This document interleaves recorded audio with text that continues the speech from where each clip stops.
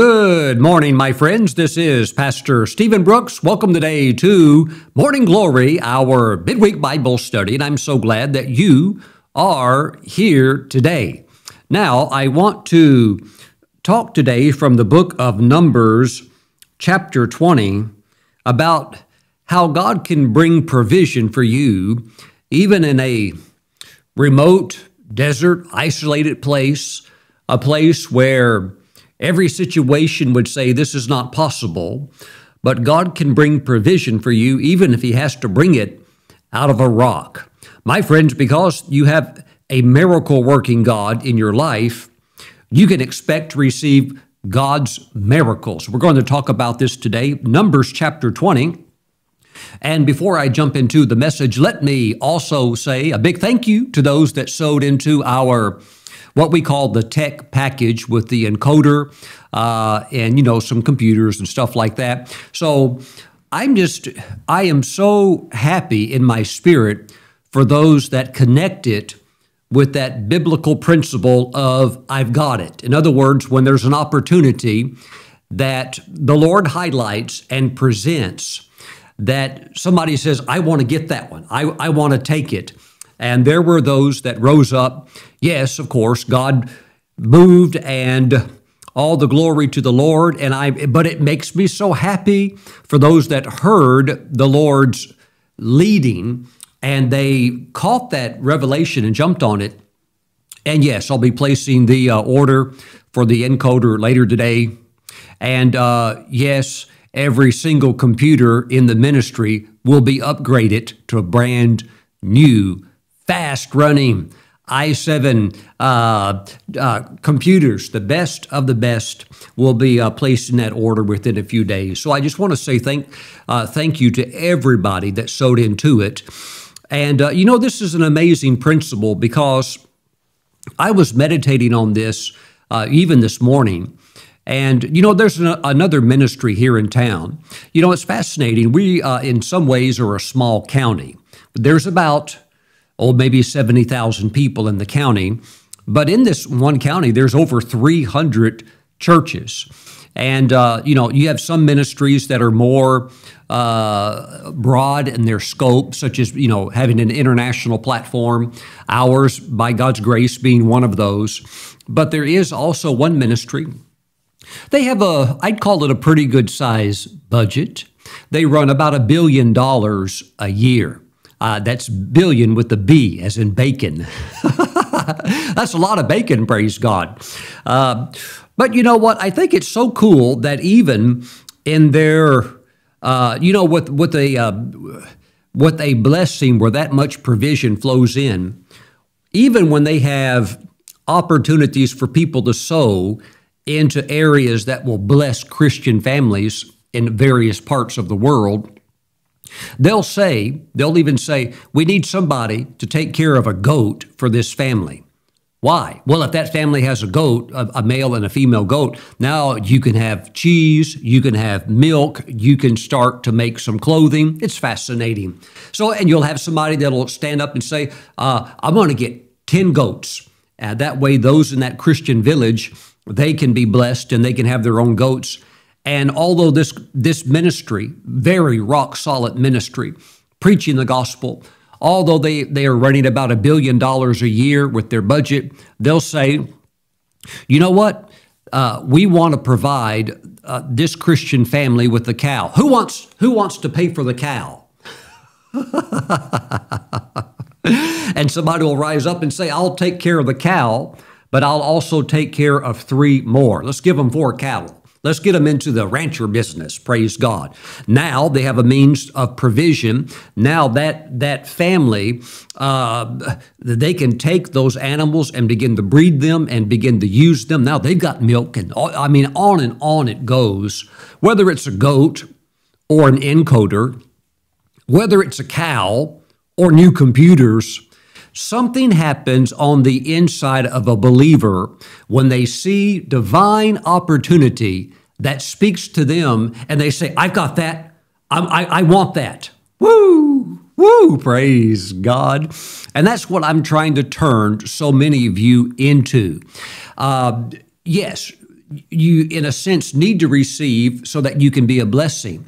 But never forget, Jesus said it's more blessed to give than it is to receive. So when you are the one that's giving, or you're the one that's saying, I've got that, I'm happy for you. Why? Because I know how God works through people like that. So if you have $1 billion ministry saying, who'd like to take the goat? It makes me very happy to say, who'd like to take the computer? Who'd like to take the encoder?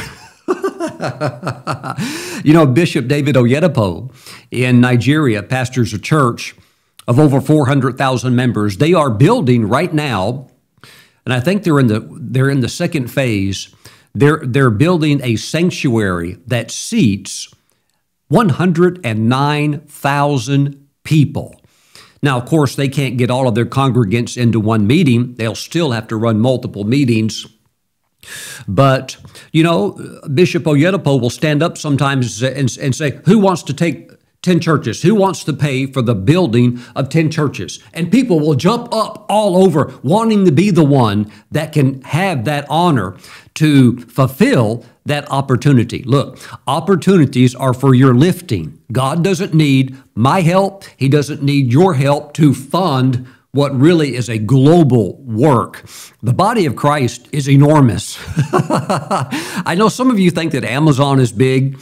You think that maybe Google is big, but worldwide, the body of Christ is amazing. There's no way I could fund it. There's no way, even as an individual, even if you had billions of dollars, you could fund it. But we are honored to be able to participate in it. Praise God. It's a joy. Praise the Lord. So here's a secret. Even if this ministry has $2 billion sitting over here in savings, now I don't have $2 billion in savings, but if I did, I'm still going to present needs. Why? Is it so we can help Jesus out? It's so that you can have your opportunity for lifting. And the way that you are lifted by God's grace is not by always wanting somebody else to carry the responsibility, but by saying, you know what? I might not be able to give $1 million, but I tell you what, I can buy a cow. Praise God. I've got $200. Yeah, amen. And some person that's in poverty gets that cow, and that's the world to them. And they're praising God. Amen. Oh, glory to God. Glory to God. I just felt led of the Holy Spirit to touch on that. It's a big planet. God's doing a great work all over the world. You know, I think about the general overseer, Dr. Enoch Adeboye. He has multiple meeting places. He has 50,000 churches underneath him, but they have one meeting place it's 1.8 miles wide and 1.8 miles, not feet, 1.8 miles long, and can seat over 1 million people. And it's often filled to overflowing. Praise God. Hallelujah. And God has given me the privilege, my wife and I, to be able to travel around the world. And while many in the Western church still fight the concept of biblical prosperity, and like on my YouTube channel, sometimes I'll have somebody type something in on the comments and say, I don't believe in prosperity. Now think about the stupidity of this. They're typing in, I don't believe in prosperity, while they're typing it on their $1,200 iPhone. I don't really agree with prosperity, Pastor Stephen. Oh, while you're typing that on your Apple laptop, right, that you paid $2,000 for? Yeah, I'm sure. Right. All of those people that say that in real life, they're total frauds. They're total frauds. And they say these types of things. They'll say like, well, I only drive a Toyota. Or I only drive a Hyundai. A Hyundai? Hello, you're wealthier than 99% of the rest of the world if you're driving a car. Yes, most people are still walking on foot or riding on a donkey. You'll know that when you travel worldwide. But here in the church, the enemy has really targeted God's people, to keep them with blinders on so they don't understand that when we are blessed financially, we can have the privilege of pushing the gospel around the world so souls are saved, lives are built up. Oh, it's so good. So, yes, all the gear has been purchased. That giving opportunity is now closed. Why is it closed, Pastor Stephen? Because it was met with an overabundance. It's closed. Praise the Lord. I want to give, Pastor Stephen. Catch the next bus. Amen. Catch the next opportunity that God presents for your lifting. Now, you can always tithe. You could always send an offering, which is anything above the tithe. But when God presents something special, it's not because God's broke. It's because these are opportunities for you, which is why with some of the ministry needs, my wife and I pay for the whole thing on some things. We'll buy that whole lighting package. We'll buy that entire hardware kit that's needed for this or whatever it might be. Why? Because I practice what I preach. Woo, praise God, amen. Don't be looking for me at the Subway sandwich shop eating a po' boy sandwich. You might find me at the Subway shop, but I'll be eating the steak. Praise the Lord. Hallelujah. That's not arrogance. That's just knowing that God has not called us to live under the curse of lack or insufficiency. So, kind of along these lines, let's talk about this today. Numbers chapter 20. Let me get a drink of hot tea. And let me pray for everybody that sowed into the tech package project. Father, I pray in the name of Jesus that you bless them, that they saw kingdom opportunity, not a preacher begging for help. They saw a kingdom opportunity and they responded to it. Now let the anointing of I've got that now come on them in a greater degree, where they could even double on the next opportunity. They would even have strength to double on the next opportunity. Let that grace of I've got that come upon them with a divine empowerment to walk in it. Father, whether they gave $10, whether they gave more, whatever it was, 5,000, whatever a person would have given, let that grace now be on them to go to the next level. In Jesus' name, we all say amen. Praise God. Well, Numbers chapter 20. Let's start in verse 1. Then the children of Israel, the whole congregation, came into the wilderness of Zin in the first month, and the people stayed in Kadesh, and Miriam died there and was buried there. Now there was no water for the congregation, so they gathered together against Moses and Aaron. Heavenly Father, as we study your word, let light and illumination break forth upon your people in this area of receiving miracle provision. We thank you, Father, in Jesus' name. Amen and amen. There was no water. Verse 3. And the people contended with Moses and spoke, saying, If only we had died when our brethren died before the Lord. Why have you brought up the assembly of the Lord into this wilderness, that we and our animals should die here? And why have you made us come up out of Egypt to bring us to this evil place? It is not a place of grain or figs or vines or pomegranates, nor is there any water to drink.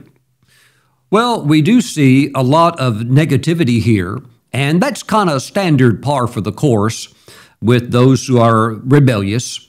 But, my friends, we also do see a legitimate issue that they're bringing up. So as leaders, you have to listen with a careful ear. Is this a bad spirit? And is this just like they're looking to dump negativity on you? Or is there something legitimate in what they're saying, even if they are presenting it with the wrong attitude? So we could condense it. If they wanted to just do the right thing, they could have said, Moses, there's no water to drink. And Moses would have said, yeah, well, that's going to become a problem pretty quick, isn't it? I better find out what to do. So there is a real issue here. But even when there are real issues, you always want to have the right heart if you're presenting it.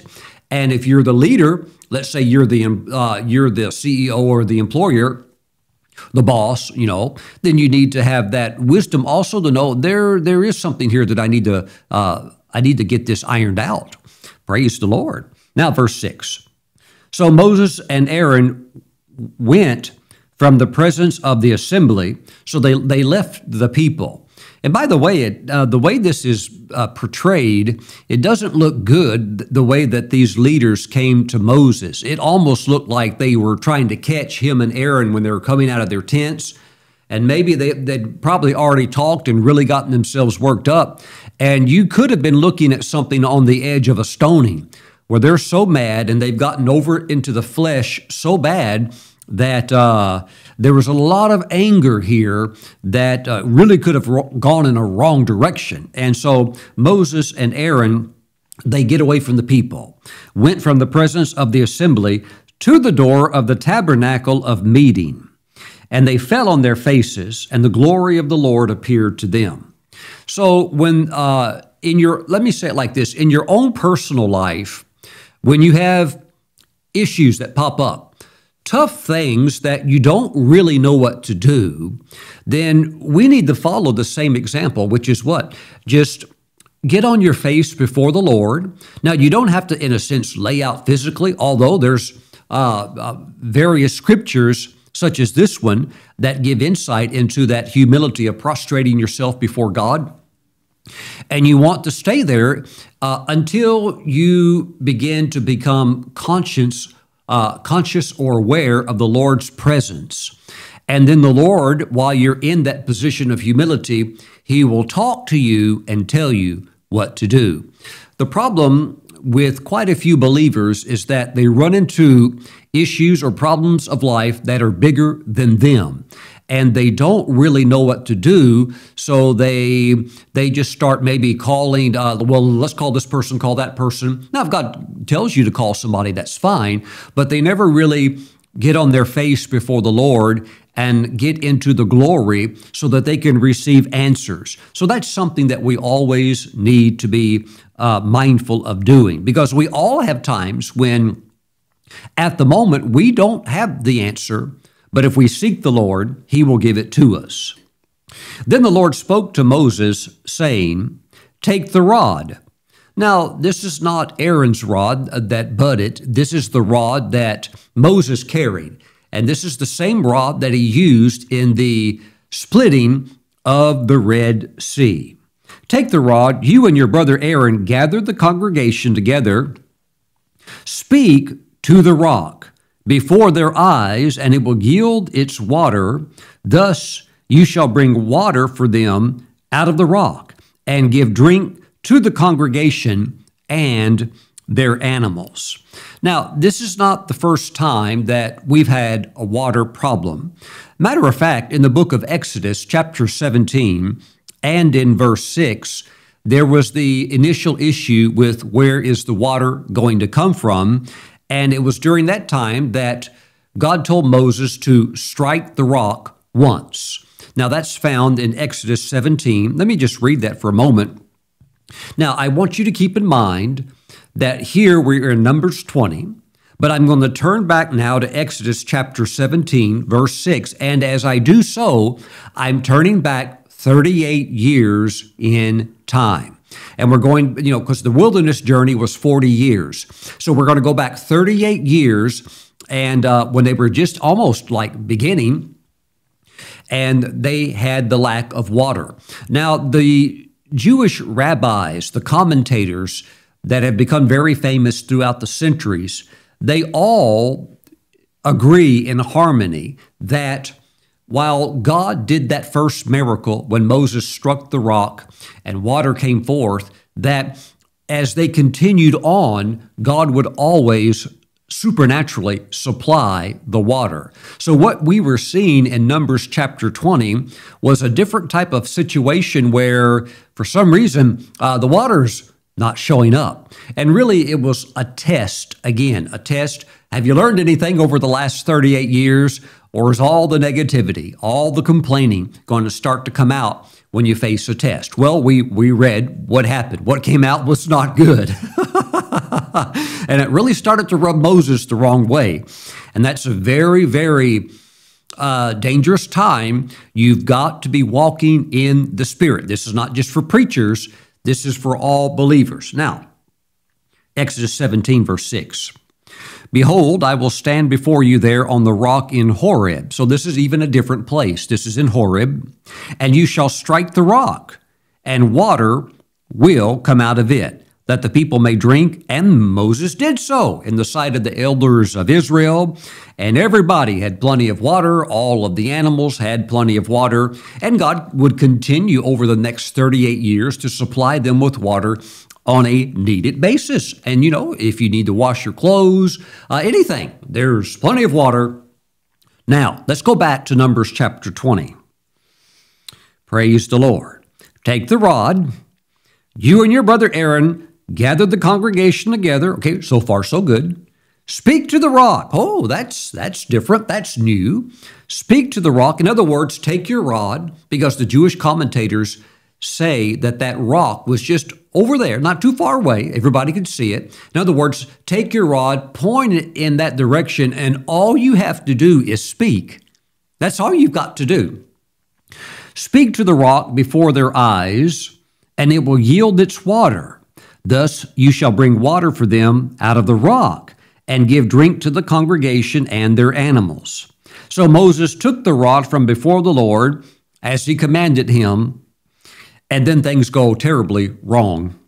And Moses and Aaron gathered the assembly together before the rock, and he said to them, Hear now, you rebels, must we bring water for you out of this rock? Moses was frustrated. You have to be very, very careful that if you are sensing frustration, we can all sense it. You could get cut off in traffic. You could have somebody at the supermarket literally pull in front of you and take a spot that you were there first for, and they pull in, and you can think, Lord, would be kind of nice if we had that Elijah anointing right now to call down some fire. You could have somebody maybe curse you or something nasty. And all you're trying to do is maybe go about your day. But, just people can be really demonic, and people can be really nasty sometimes. Reminds me of a friend one time. He told me this. He couldn't understand it. He was a young Christian, and he was in his car. He was driving, and he pulls up to a red light, and there's a car in front of him. Now, the car in front of him had a sticker on the bumper, and it said, "Honk if you love Jesus." Oh, he said, "Well, isn't that nice?" And so he honked his horn. But he honked his horn right when the light went from red to green. And so the light had just turned green, and he honked his horn. Yeah, your sign says, honk if you love Jesus. And he honked his horn. Well, the guy with the bumper sticker on his car up ahead leaned out of the window, turned around, and obviously thought, like, he's honking, like, can't you wait? And the light just turned green, and gave him the middle finger. Pastor Stephen, is that the victory sign? No, that's the go to the hot place sign. And so my friend was like, I thought he was a Christian. No, brother. No, maybe he was, but he was, no. So we can all maybe get hit with like a frustration or something like that, but you can't strike out.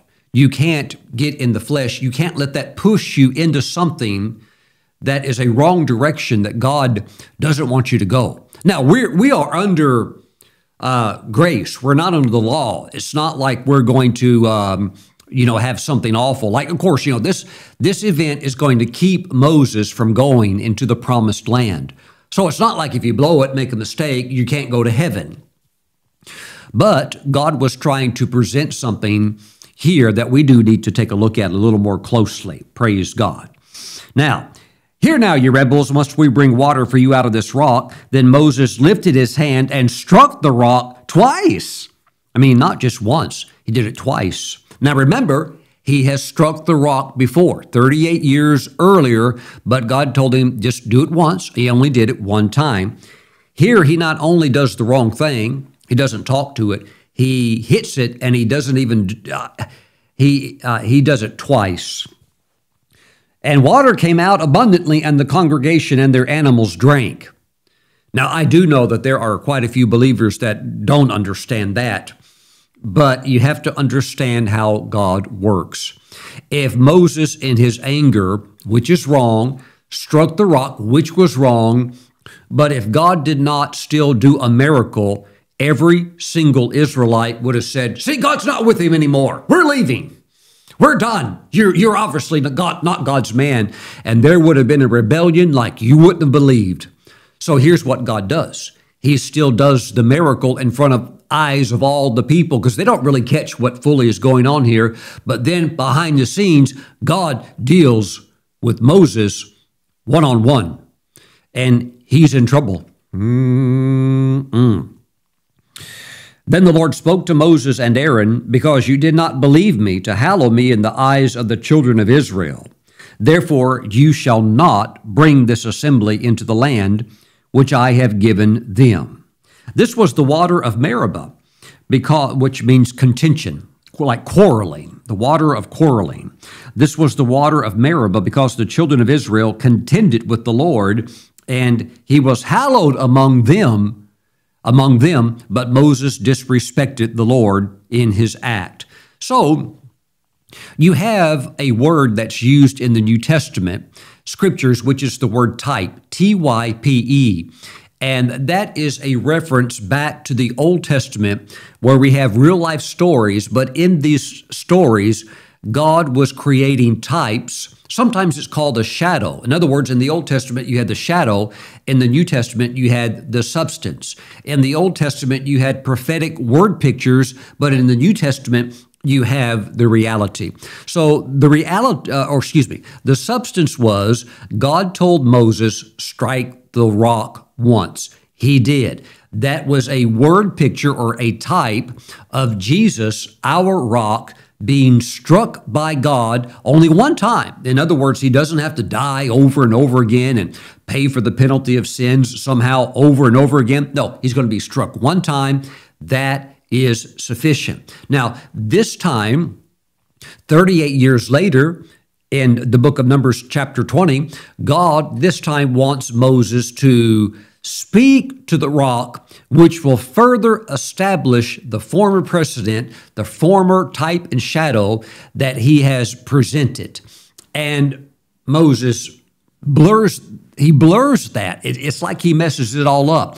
So God has to correct him. He cannot let this go. Why? Because can you imagine being a theologian and one time he struck the rock. The rock represented Christ, our Redeemer, but now he's being struck twice. I don't get it. Is he going to die twice? So it really muddied the waters in what God was trying to create. So God fixed it by bringing in a different type and shadow. Because of this, Moses is now barred from going into the land of Canaan, the promised land. What is it now representing? That you can never make it to heaven. You can never make it into the new birth experience with just by being a good person or doing the works of the law. Pastor Stephen, I've never stolen ever in my life. Therefore, I've kept the law. I've never stolen. I've never murdered anybody. I've never profaned or used profanity, used bad curse words, blah, blah, blah, etc., etc. Therefore, I'm good enough to be right before God. No man's justified by the law, which is why Moses could not go in. Guess who did? Joshua. So Joshua goes in representing a different generation, representing Jesus, because that's what Joshua's name means. It means Yeshua, Savior. That's the same name as Jesus. Jesus is a Greek transliteration of the Old Testament word Yeshua, Savior. Woo, praise God. So God just went ahead and created like a new thing. Okay, he can't come in because he represents the law. You can never be right or justified with God by good works, although you still do good works. Sometimes people say, well, we're not under the law anymore. I'm like, that is correct. We're not, but it doesn't mean that you don't walk in the insight and the commandments of the law, because when God said, you shall not steal, that passed through the cross. That's an eternal principle. And honestly, even 10 billion years from now, theft or stealing would still be wrong. Now, there won't be any of that going on because Satan by that time, and not too far in the near future, will be thrown into the lake of fire that burns with fire and brimstone. That place is already prepared for him. I know there's, the tribulation period, there's the 1,000-year reign. Then he comes back for a very short season, has one final run, and then he's done for all eternity. But the truth is, we're not under the law. We are under grace. So if you make a mistake, praise God, there is mercy. Upon repentance, there's forgiveness. And it's just a beautiful thing that God did here. Praise the Lord. So, God is trying to share some amazing things with us. I want to kind of loop back to the miracle of the rock, that all he would have to do is speak to it. Now, we already know that God has brought water out of a rock, and they are in a desert area. So let's think about this just for a moment. How come the desert is so dry? Well, that's easy, Pastor Stephen. I studied science when I was in the 6th grade. I took a science course. The reason the desert is dry is because it doesn't rain. Oh, you get the A+. Praise God. Let's go further in our 6th grade science class. Yes, it doesn't rain. That's why it's dry. The desert is barren and the ground is cracked. How come it doesn't rain?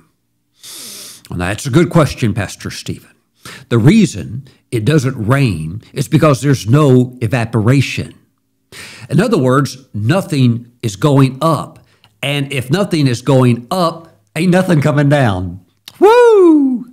I get letters sometimes from people that are very young in their faith. Pastor Stephen, when am I going to see my harvest? I've sown seed. That's wonderful. What does that mean? If you're sowing seed, but you have not yet had a harvest, it simply means that this: when you give to the Lord, now I'm not talking about the tithe, that already belongs to him, but when you give offerings to the Lord, you are giving up and your seed goes up and you are forming a cloud. You're forming a cloud. What you have to do is you have to keep sending up until your cloud gets so full that it literally cannot hold it anymore, and suddenly there is a downpour, not on just what you sent up, but it's coming down multiplied over, running over. Woo! Look, when you pour, that's how you get into more. When you pour, when you give seed, it goes up and forms a cloud. When's my harvest going to happen? I can't tell you, but I can't tell you that, but I can tell you how it works. So let me give you an idea. When your cloud is full is when your harvest is going to come. When it just cannot, the heavens can't contain it anymore, and boom, the whole thing falls. That's when your harvest will come. So what do you need to do? Keep sending up, because it is going to come down, and it will come down multiplied in a torrent of blessing, a torrent of overflow. You'll have so much, you'll pay the tithe, and you'll still think, I've got so much. You'll start giving. What are you doing? Now you're forming more clouds. You're sending back up, sending back up. And that's how God established the cycle on the earth. Evaporation goes up, rain comes down. Evaporation goes up, rain comes down. And the only place where it doesn't work is where there's nothing going up. That's why it's a desert. Well, Pastor Stephen, if there's a desert, well, then it's hopeless. There's nothing we can do.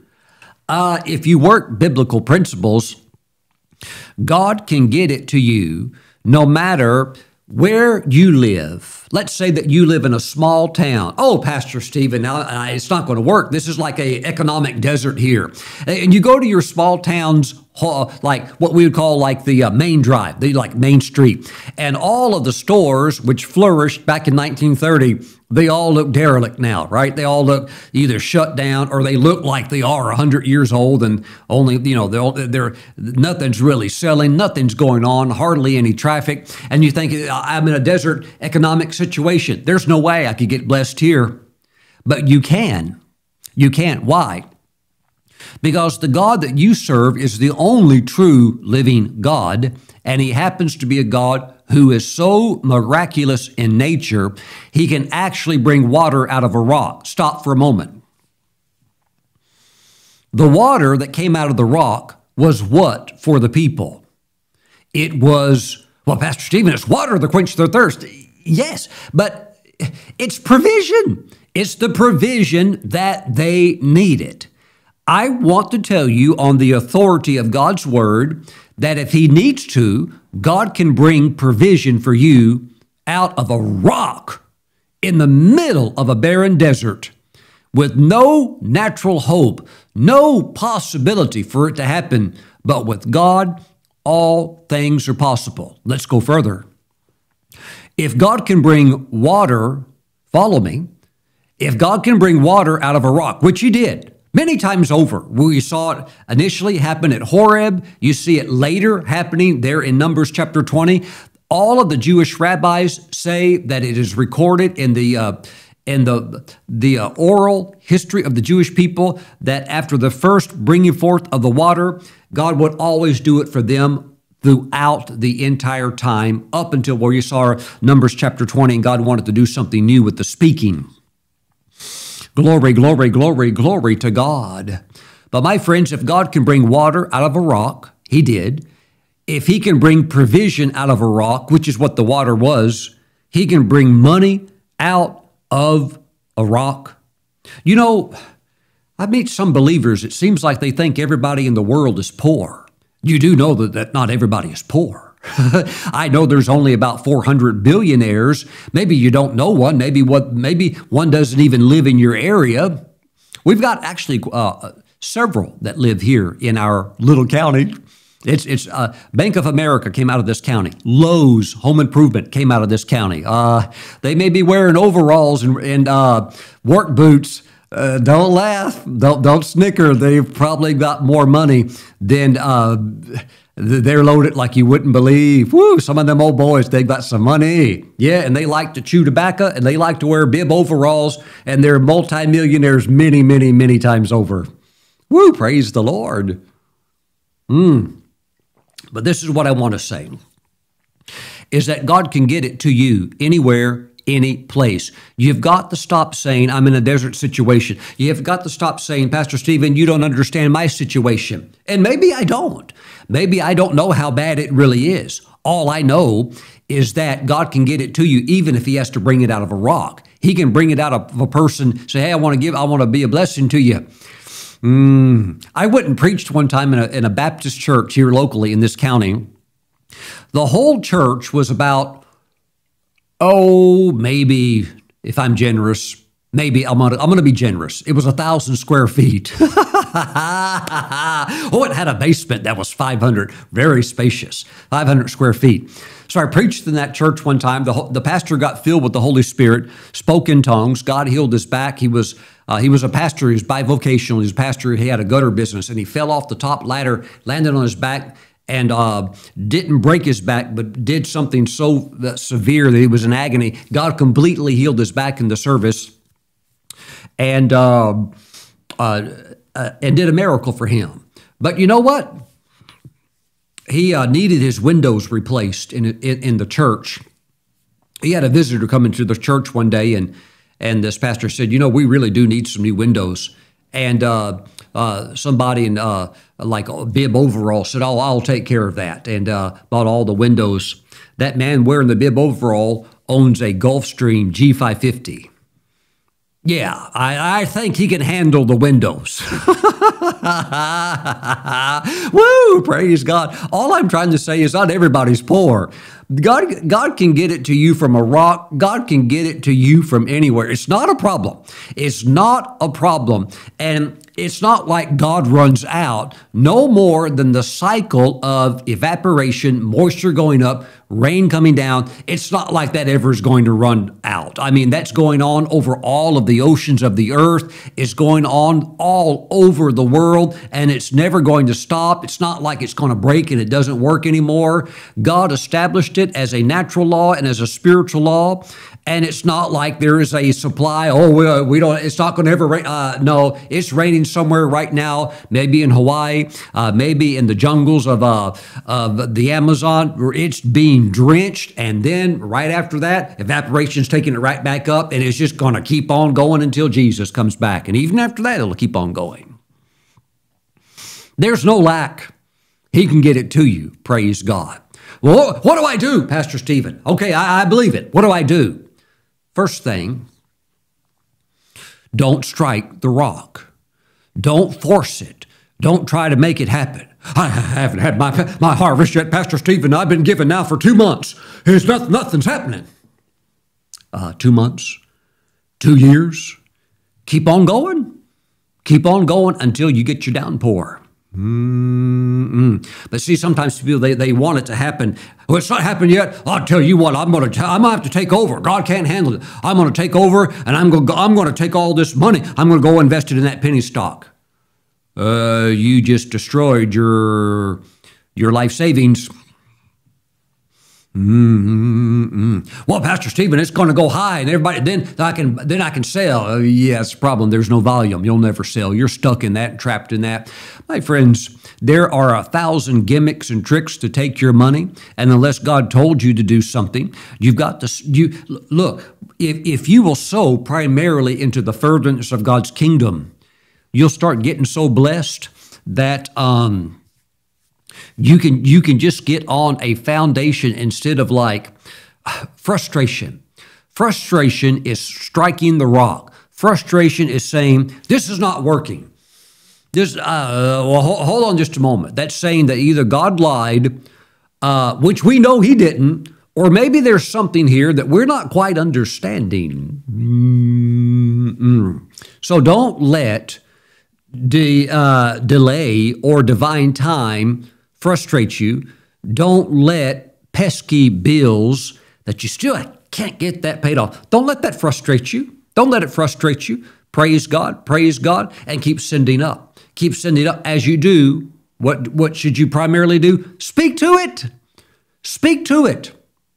In the name of Jesus, I call my body healed. Oh, now, Pastor Stephen, you've been saying that for 3 months. Yeah, whatever your situation is, you have to work the word. In the name of Jesus, I call that paid off. You know, I would drive out to the property out by the airport last year, and even I was doing it the previous year before that, you know, after we'd bought it. I'd put the tailgate down on my pickup truck, stand on the tailgate and say, in the name of Jesus, I speak, and I call this property paid off in Jesus' name. Wake up the next morning, the debt's still there. And go back out, speak, I call you paid off. Wake up the next morning, the debt's still there. How many know the debt's all paid off now? God came through. God works through people, as so often he does. God's never written me a check. I think it would be nice. I don't know, though, even if he did, if there's any bank that would cash it, endorsed by God. The banker would say, where did you draw this check from? Well, just run it through the system. Well, we can't run it through the system. But you've got to see, though, God is your source. God is your source. He can get it to you, even if he's got to have ravens flapping their wings to fly it into you.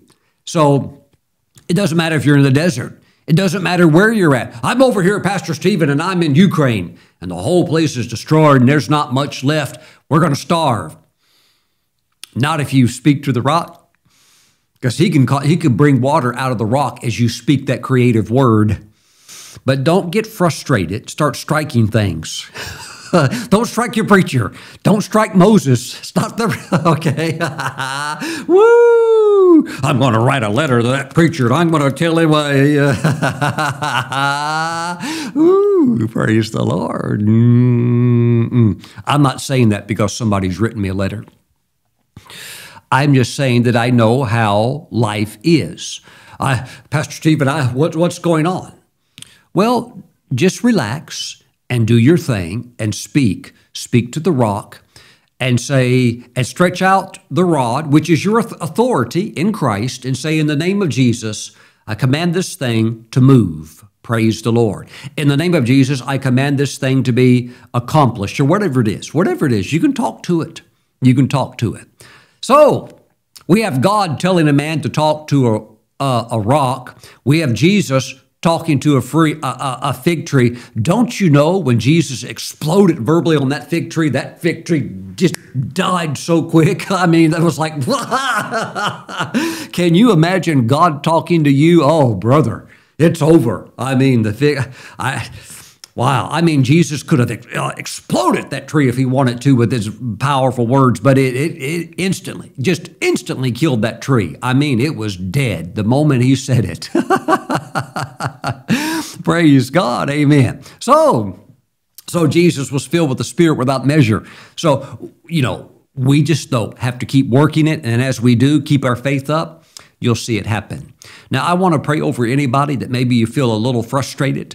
Maybe you think I should be further down the line or whatever the case might be. Don't hit the rock. Don't get into frustration. Don't say, well, I tell you one thing, customers aren't buying my product. I'm going to call them up right now and I'm going to tell them what I think. No, just keep doing your thing. Keep working. Maybe you're trying to start your own business. Keep working it. Keep doing your thing. Okay, sending seed up, sending moisture up, sending evaporation up. Even in the desert, fill your clouds. Watch what God will do for you. What is my assignment after this message, Pastor Stephen? What is my assignment? Speak to the situation. Speak to the situation. God can bring money for you out of a rock. God can bring the healing that you need. Pastor Steve, I can't get to one of those large conventions and have the great healing evangelist lay hands on me.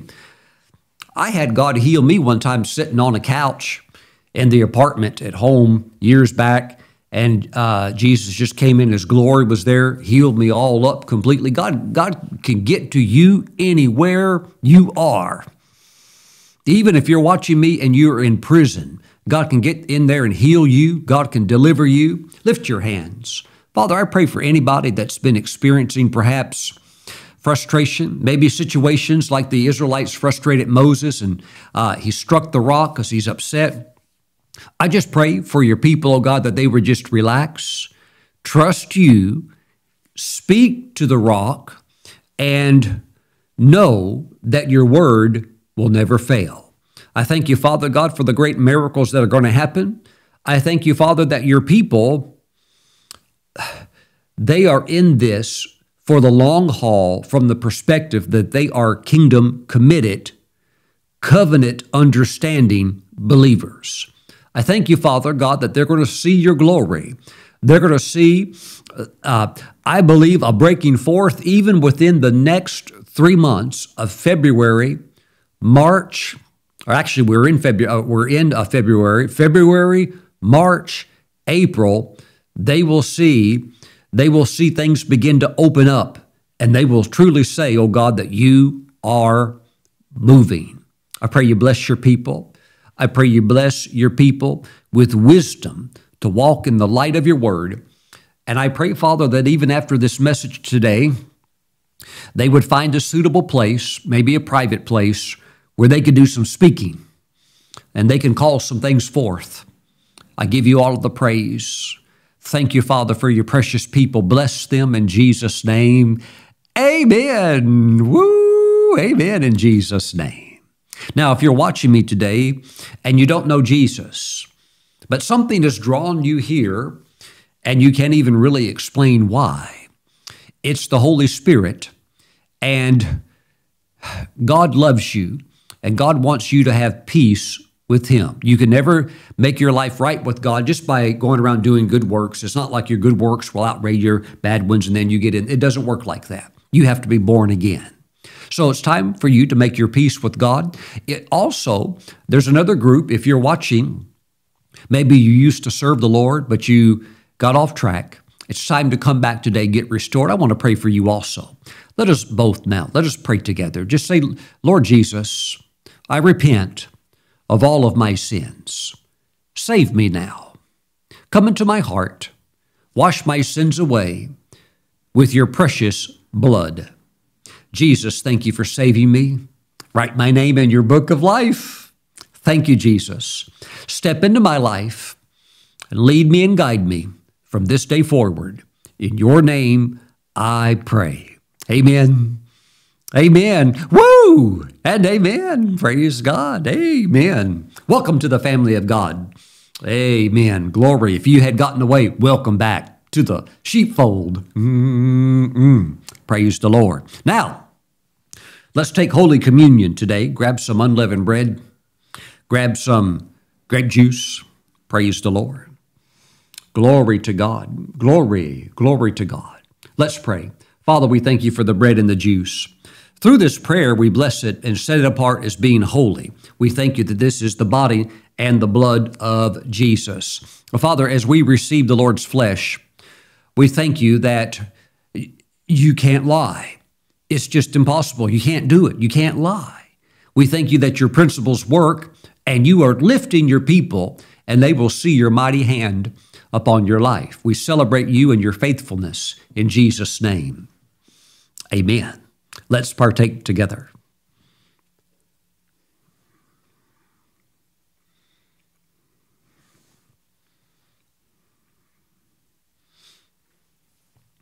Father, we thank you for the blood of Jesus. We thank you for the correct pattern. Jesus was only struck once. He was not like the other high priests who would cover sin through their ceremonial acts, but then would die. Then another priest has to do it. And on this went, with animals being sacrificed by the millions over the millennia. But we thank you that Jesus was struck once. He became a curse for us so that we could be free from the curse, free from spiritual death. We thank you, Father, as we receive the blood of Jesus, that we are ever thankful and mindful of the great price that he paid for our freedom. Woo! Thank you, O God. Freedom from every bondage of darkness. We thank you for it. We thank you that he's perfect. Everything about him is perfect. We give you praise, Father, in Jesus' name. Amen. Let's receive the Lord's blood. Glory to God. Let me pop up on the screen the giving information as these messages strengthen your faith and help you with your walk with God. I ask that you would help me just send them all over the world. Praise God. Not just on YouTube, but on the various television networks that we are on. That information to give is now on the screen. We are broadcasting out of Bethlehem, Israel, 3 times a week, Sunday morning, Sunday night, Monday night, sharing the gospel all over Israel, even particularly into the Gaza area. There are a lot of people that are watching it. I'm sure there are many in Hamas. Of course, they all need to get saved, but God's word is going all over the Middle East as well as into over 200 other nations of the world every single week. Thank you for being a part of that. Thank you for your giving. Father, bless your people. I thank you for their love for this ministry. I thank you for primarily their love for your word. They're very, very hungry. And I just pray, Father God, that they be fed with the finest of the wheat, not only with the revelatory words that they are receiving, but Father God, also with the good things of life. Let them truly walk in the best as your ambassadors and as your representatives in the earth. Lord, may every person under the sound of my voice live out the full number of their days that you have allotted for them, a long, healthy life, blessed with wisdom, strength, and prosperity. In the name of Jesus, amen. Praise God. Thanks for watching. Again, thank you for helping us to knock off the tech package. You knocked it out of the park. Praise God. That opportunity is now closed. Thank you. By God's grace, we have done it. And thank you for the tithe that continues to move the general budget forward as we can continue to do these global outreaches. Thank you so much. From here in Moravian Falls, we love you. Look forward to seeing you back again real soon. Have a great day. Bye-bye.